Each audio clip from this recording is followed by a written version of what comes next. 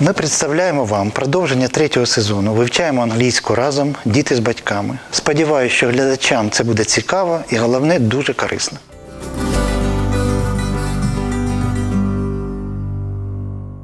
Здравствуйте.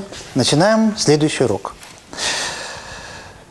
Тема, которую мы сейчас рассмотрим, она связана с предыдущей темой очень сильно. Придется вам писать все, что я буду чертить, писать на доске. Пожалуйста, то же самое сделайте. Итак. Ну, можем записать эту тему. Называется она «Притяжательные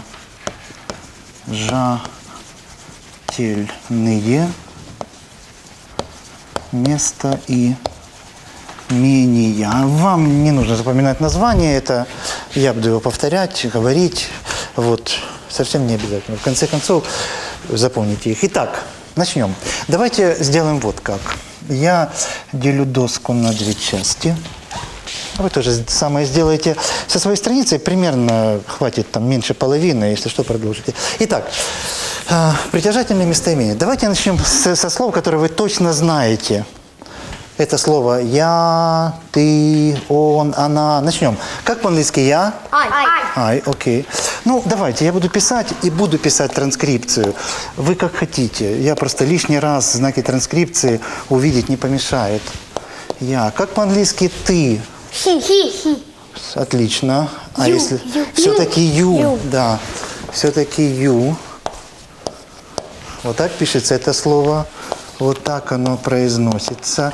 Ну, смотрите, слово «ты», «вы» мы употребляли реже, потому что это слово чаще употребляется в вопросах. У тебя есть там, ты имеешь, или там, кто ты, где ты. Поэтому оно хуже запомнилось. Это все впереди еще. Это слово «ты». Давайте пока его возьмем в значении «ты». Как по-английски «он». He. Конечно.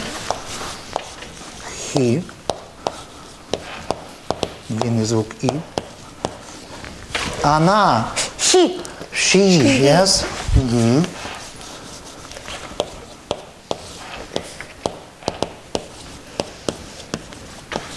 Вот звук, похожий на русский «ш», украинский «ш», длинный звук «и». She. Как по-английски «мы». We. We, yes. Вот так пишется это слово, вот так оно произносится. Вот знаки транскрипции. Тоже длинный звук «и». Ну и слово «они». They. They, конечно. They. They, yes. Вот так оно произносится. 4 буквы, но 3 звука. Окей. Но это так называемые личные местоимения, указывают на личность. А нам нужны притяжательные, вот называются так притяжательные. Ставят, да, как бы ставятся перед каким-то там существительным словом, как бы его притягивают. Вот скажите, давайте сделаем вот так. Ну, вам это не надо делать, у вас и так там есть. Просто, чтобы не сбиться, в сторону не уехать у нее. Так. Итак, как мы скажем, моя книга? My book. Окей. Давайте пишем. Ну, напротив будет слово I. My book. Ну, слово book можно чуть поменьше написать. You – это ты. А как сказать твоя книга? Мало. No. You – это ты, а твоя...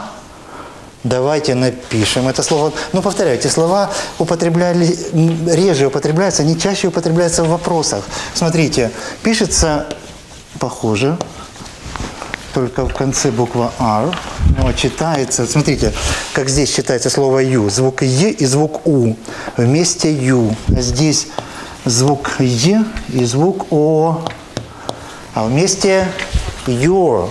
Итак, твоя книга, your book. Окей. Твоя книга. He – это он. А как по-английски его книга, как бы вы сказали? His. Это слово his. Конечно. His book. She. Она, а ее, это слово her, yes, ее. Ну, напишу транскрипцию, как читается слово. Звук Х и звук Х. Х-бук, ее книга. We, мы. А как сказать наша книга? With. No. We, мы, а наша? Where. Почти. Давайте запишем это слово. Our. Our, yes. Our. Давайте напишем. Обратите внимание. Вот так пишется это слово. Буква O. Но первый звук, звук А. Our. Our. Наша книга. Our book. Ну и нам остается заполнить последнее вот это пространство. Смотрите, внимание. They, они. А как сказать их? They. Снова они. This. This. Очень похожи эти слова. This is. Очень. Давайте я напишу. This is похоже. Не помню. Смотрите. Вот так. Очень много похожих They. слов. Это слово They. there. There. Yes. There. Ну, эти слова надо очень много употреблять в предложении. Мы это будем делать.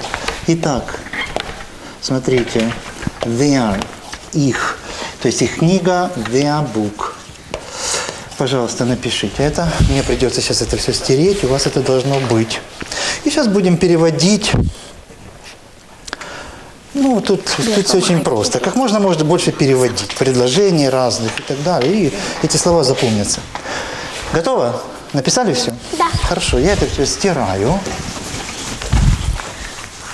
Ну, а теперь...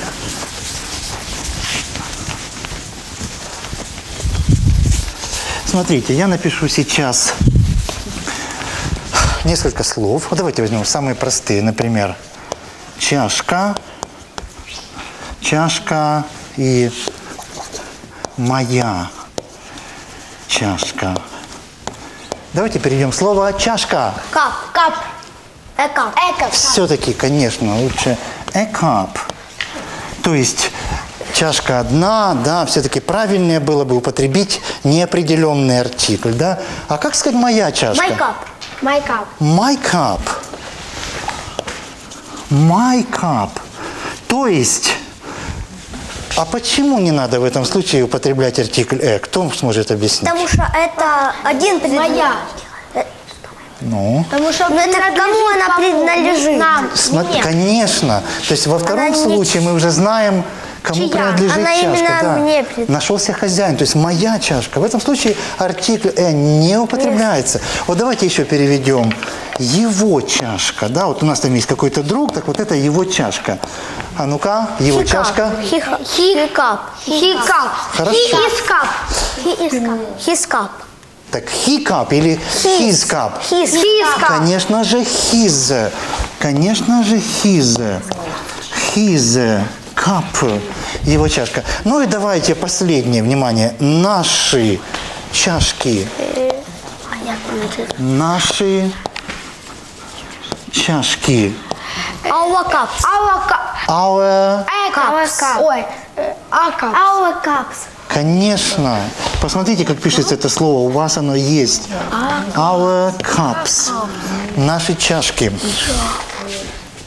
Давайте сделаем так. Давайте для начала я буду писать предложения по-английски, хорошо? Буду читать их, а вы будете переводить на русский. Хорошо? Да. Будьте внимательны. Сейчас вам придется подобное предложение переводить с русского на английский самостоятельно. Итак, пожалуйста, послушайте, как я буду это произносить, и следите за словами. This is my friend. Ваш перевод? Это мой друг. Окей. Вы нам подсказали. Ну что, подсказал, Я прочитаю, вы переведете. Слушайте меня, смотрите на слова. These are my friends. Это мои друзья. Это мои друзья. Ну, давайте еще одно предложение. Смотрите. Вернее, два.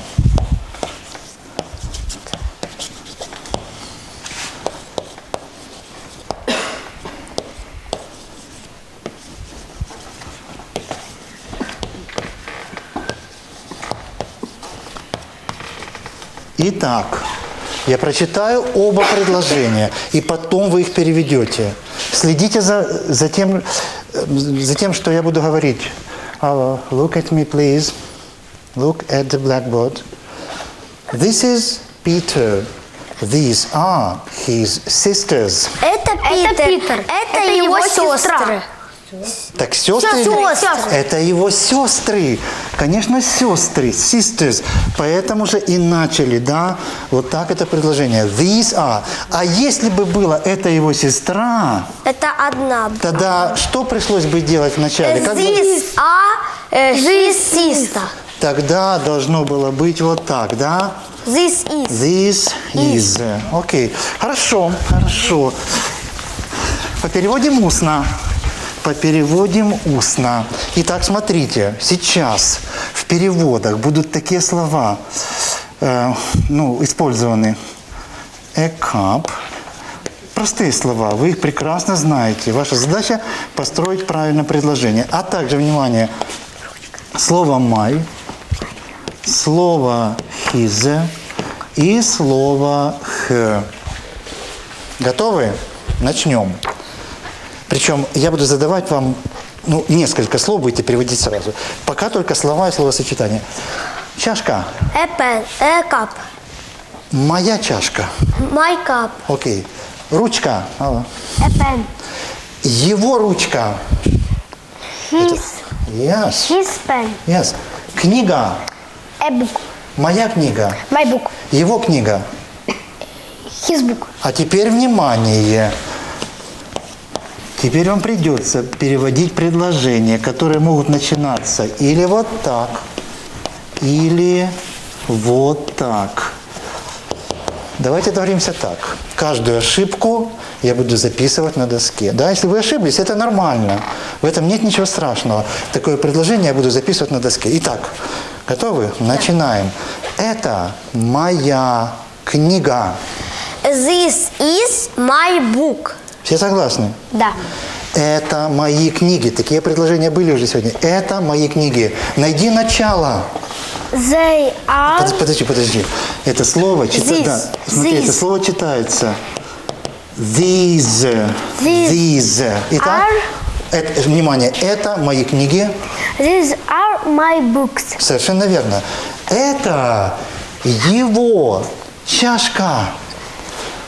Выбирай начало. This is Его чашка. he cup. Смотри, я услышал вот что, смотри.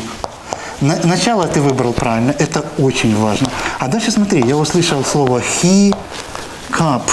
His надо. His. Конечно. Его, да? This is his cup. Хорошо. Давайте попереводим теперь. Вот так мы это делали. Да, я пишу предложение. Вы будете называть какое-то слово, которое я попрошу. Второе, третье. Важное предложение. Для того, чтобы оно получилось, вы должны в голове выстраивать английское предложение. Учитесь этому. Итак, смотрите. Я напишу два предложения. Это Мэри. У нее есть два брата. Смотрите, нет. Полная тишина. Проще взять и перевести их даже. Давайте сделаем так, как я прошу. Посмотрите, занимаемся первым предложением. Готовы? Да. Назовите второе слово. Mary. Is. Не спешите вы. Это слово is. Не торопитесь. В голове выстраивайте предложение. Это слово is. Первое. This. Конечно.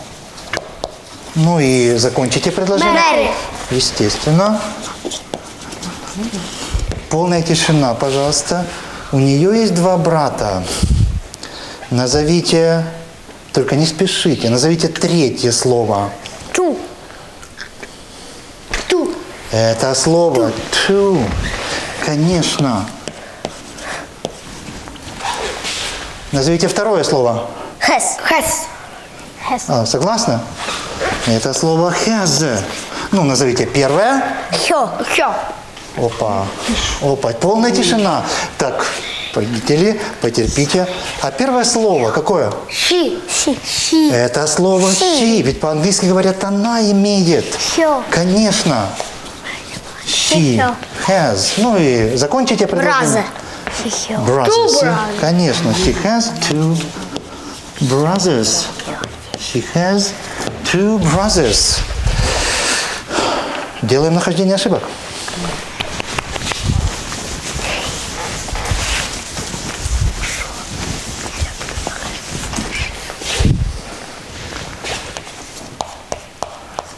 Это Том. Да, мальчика знакомят с кем-то, говорят, знакомьтесь, это Том. Рядом стоят две девочки, говорят, это его сестры. Это его сестры. Я сам это переведу.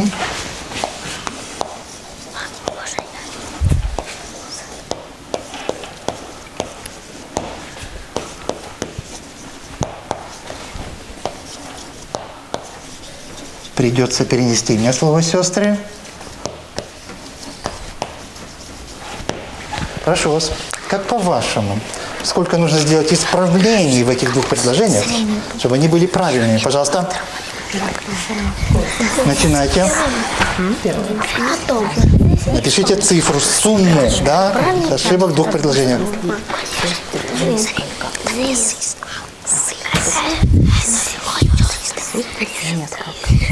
Язык начинается или нет, правильно учили тему «зыс» или «зыс». Да, смотри, надо справиться.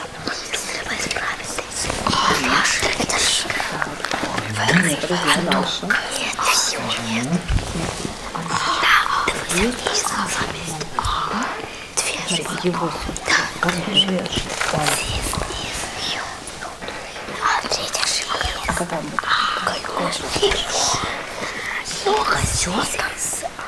Принимайте решение. Хё или хит? Записывайте цифру. Готово у вас, да? Да.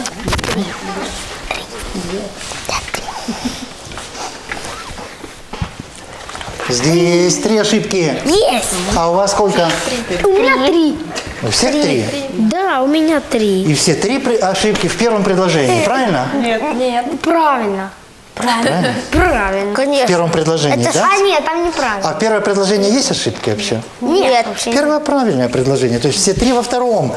Давайте их исправлять. Первая какая? This. То есть убираем это слово this. This. Конечно же these.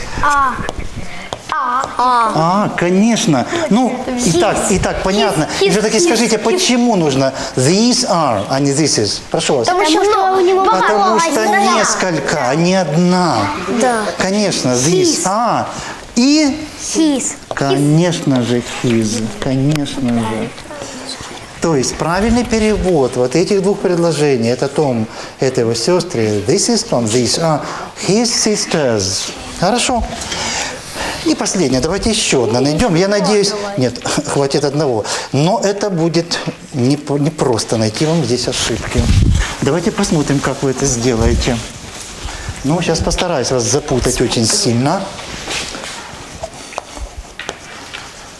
У нашего друга, вспоминайте, как по-английски слово «наш»? Мы писали в это слово our, yes, our. У нашего друга есть, ну что есть? Окей, собака. У нашего друга есть собака. Ну и мой перевод.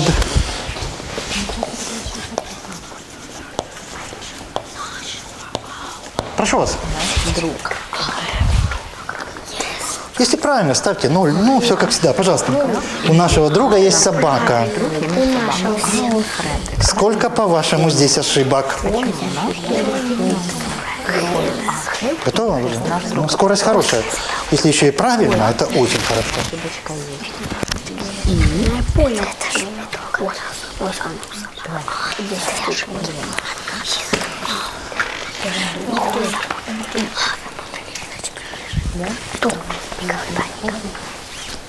У всех есть цифра? Да.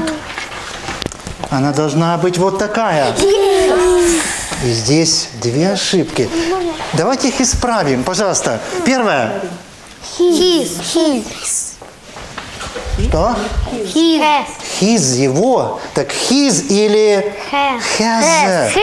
Has. Да, очень много слов созвучных, похожих, но для этого нужно писать, И говорить. артикль. И, конечно же, артикль. Это да. ж одна Вот слова. получилось идеальный перевод. Our friend has a dog или has got. Ну, это позже будет. Хорошо. Ну, а теперь все, что было на уроке, будет в быстром чтении. Ура! Можете все закрыть. Итак, давайте я вам чуть-чуть подскажу. Все-таки там были слова довольно сложные, да, и вот пока их... Давайте я напишу. Слова, которые, возможно, будут. Смотрите, это могут быть, ну, слово «май» не пишу, слово «his». Можете сразу говорить, как переводится это слово. Он. No. Его. His. От слова, правильно, от слова «он», от слова «he», да? Слово «his». Слово «her». Ее. Слово our. Наш. Ну, больше не будем. Окей. Закрывайте глаза, отворачивайтесь.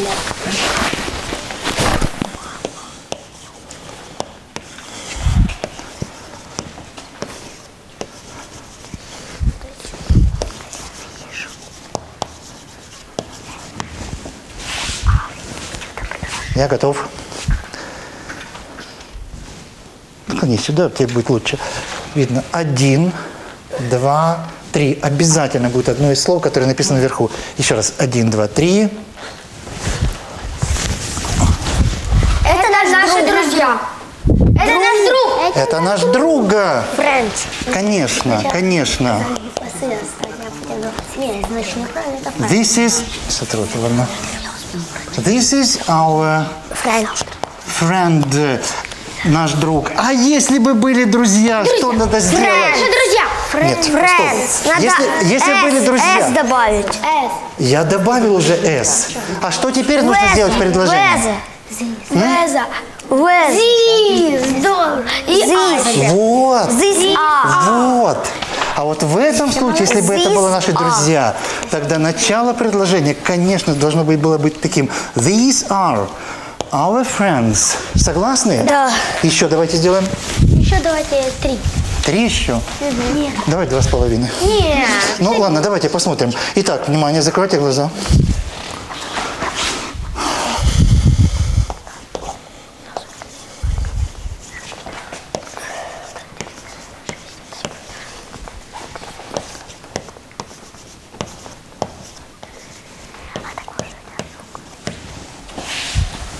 Я готов. 1, 2, 3. Мы имеем две собаки. У нас есть две книжки. У нас есть две кошки. Книжки. У нас есть две чашки. Вариантов полно. Кошки. Я не услышал правильного перевода. Еще раз то же самое предложение, пожалуйста. Закройте глаза. Вы очень близки были, но нет.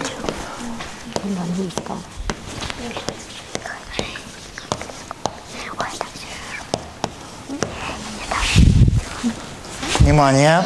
1, 2, 3. Они имеют две кошки. Или у кого есть? У них есть две кошки. Вот что было, смотрите. They have 2 cats. Да, они имеют, ну или у них есть, да. А вы были очень близки. Но там кто-то говорил, у нас есть, потом какие-то чашки были. Ну, может, на чашках кошки были нарисованы. Ну все, мы все успели. Встречаемся на следующем уроке.